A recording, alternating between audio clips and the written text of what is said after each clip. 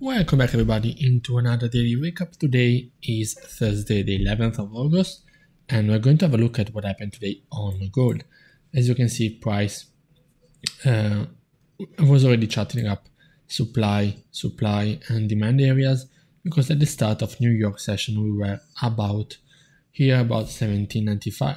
I think we were already above 1795 and we were possibly reaching these previous lower lows.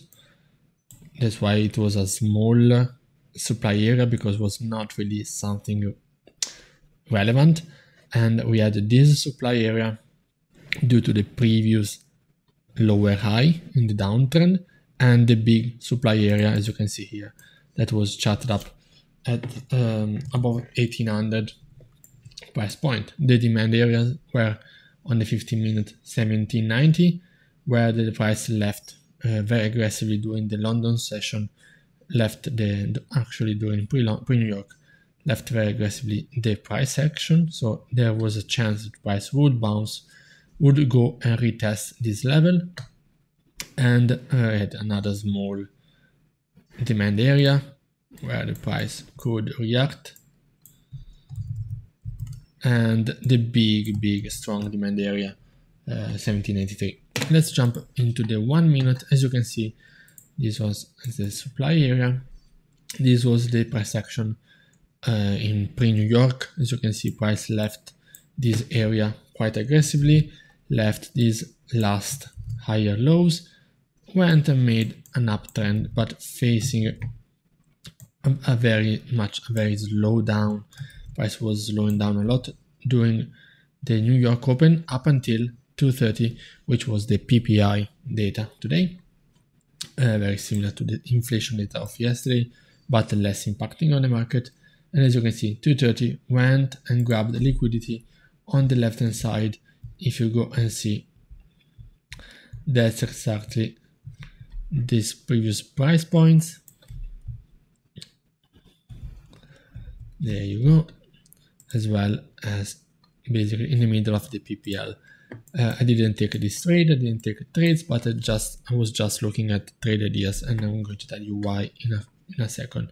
But as you can see, price grabbed the liquidity at the supply area, and there you go. This already disclosure. I mean, if you had this price sensitivity area charted up, I didn't had already, but when the price reacted over there, I wanted to see why and where. If there was a reason price reacted exactly there, and I found it, and I charted for the future. So that's why I had this on the right hand side. As you can see, price closed very aggressive with a very strong rejection. And let me also do one thing.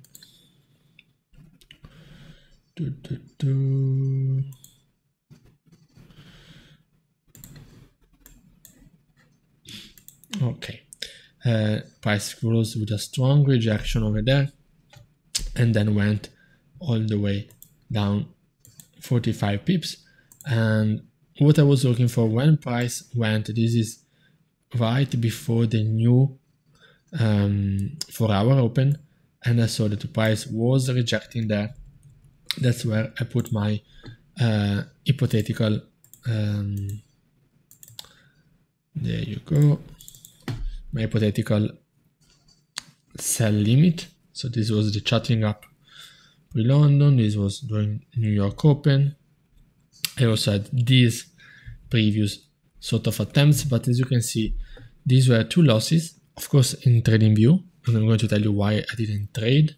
These were sort of scalping trade ideas compared to the big intraday ideas. Anyway, this would have been a loss. A loss wouldn't look like 10 pips, but if I'm looking to reach the 40 pips to the demand, that was not enough, and price kept going. And these were not. That's why, because these were not a relevant PSA, as it was this one and these previous price points. That's why, as soon as I saw the price was there, I understood that the price was most likely to react at these previous highs compared to these previous small PSA. That's where I placed my trade idea. And as you can see, it went 60 pips all the way down to demand, where I already had from before this idea that if the price, you can see, is always there. From here, even if the price reaches that demand area, that's a buy. And as you can see here, exactly there, you place your buy limit a few pips above the level because you don't want the spread to miss your entry. And there you go, 60 pips. Will go even further, will go like 70 pips from your entry, 79, 80 pips. And again, this is the new 10 a.m. candle almost opening. Maybe you are afraid you want to wait for the actual open, which was this candle, the 10 a.m. candle. When you see that, and I was also talking about, if the 10 a.m. candle fails to break this area, because now this area is already charted up. This one was not. This one it is because it's from the previous things on the left hand side. And if the 10 a.m. fails to break, fails to make a new higher low and higher highs, then there's a higher chance that the price will continue down.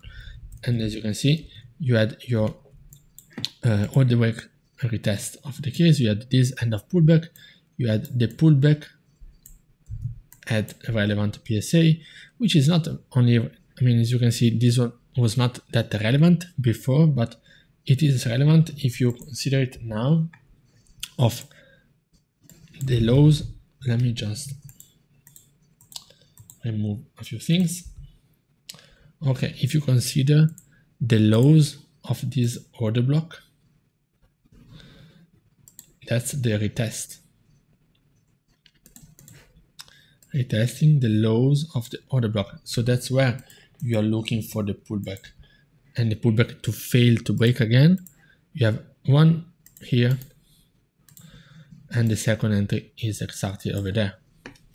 You have your stop loss that covers, as you can see, covers even this previous PSA and then goes back at least to demand. You place you have like 60 pips to go back to the demand area where the price can possibly bounce back. As you can see, for a quick scalp, it even did like 20 pips, but then failed to make new highs, but found is this wall, this resistance at this PPL 1793, and even broke below the demand area. So as you can see, this demand area had been retested already twice and failing to hold again. There was no liquidity left, and there you go. That's when the supply turns, the demand turns supply. So this area was for bouncing up. Once it's broken, it's for continuation bearish because the liquidity is inverting. And as you can see, this one can easily be put at the PPL, and that will give you even a better idea. You should place one here, one there to cover both, but it's the PPL the main participant here. And as you can see, price failed to break multiple times, acting at a slow because the volume is not here anymore, but strong supply, 23 pips. And there you go. This demand area, of course, is not holding, and it was holding. Maybe it was poorly charted. Maybe I didn't consider some wicks on the 15 minutes. Yeah, possibly. Probably, yeah, this level. Failed to consider this PPL as a demand area. In this case, it would have been pretty nice if placed a couple pips above, 4 pips above, and then you can even take the full retracement. If the price reached the demand, this demand was charted up from yesterday already, and that is what happened during London. Pre-London, as you can see, price, this is during Asian. During London, price went to our demand area and grabbed liquidity for over 140 pips to the upside, as you can see, to New York open. But it's New York that matters for us, And that's exactly what we were looking for. So we were looking for the sells here at the previous resistance all the way down 60 pips, and this trade idea already there from way back in time. That's where the best trade ideas are, when they are pre-planned. So even prices going very aggressive bearish, where New York Stock Exchange, that's your buy entry. But you place your buy limit, there you go.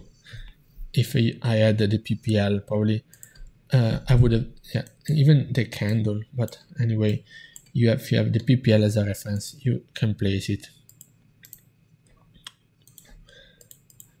a few pips above, because you don't want the price to just go there and this is your buy and your buy limit, but the buy with the spread is there, so it just continues going back up and it fails to activate your entry. So that will suck. But anyway, understanding 60-60, and the reason why I didn't take any trade is because of this. I'm doing a transition from scalping into more in day trading / looking at relevant PSAs. This was my demand, looking for better entry and holding them longer. So as you can see, 60 pips, no trade, no partials taken, no blah blah blah, just go to TP or stop loss. That's it. That's the most important relevant part. But this is it, guys, for today. Very short and crispy. I see you guys tomorrow, Friday.